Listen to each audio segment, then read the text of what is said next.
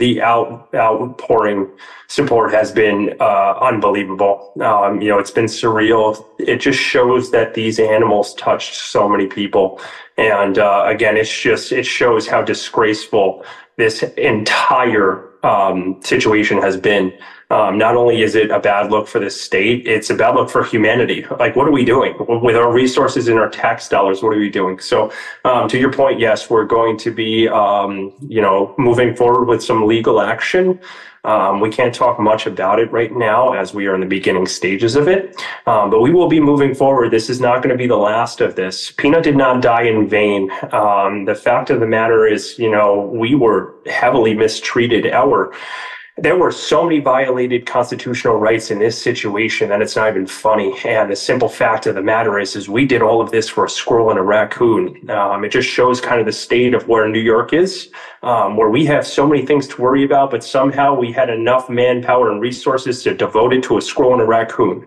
So not only are we going to be filing some legal battles, but we also want answers. The support that we have been getting over the past couple of days has been something that I'll never forget. And I haven't stopped crying since, the day happened. And a large portion is for Peanut, but it's also cheers of happiness and joy.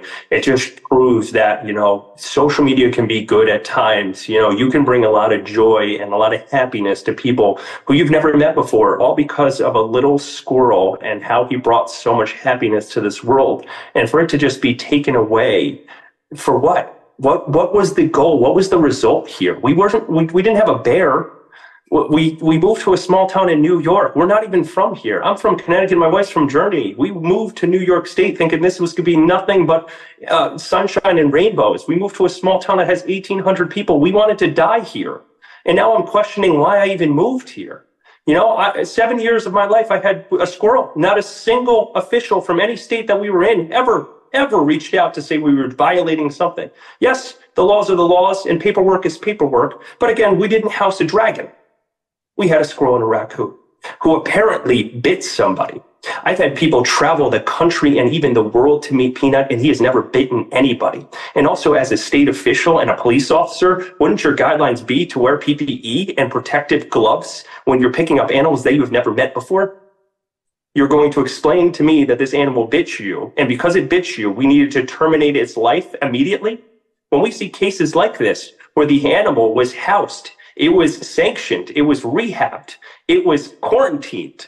We didn't get due process whatsoever. They took our animals, they ransacked our house, and they went and they killed them. And they didn't give us a statement whatsoever. The DEC in the state of New York still hasn't contacted us about any of the information that's happened. We found out that Peanut died through another news station. That's how much this New York state believes in their people.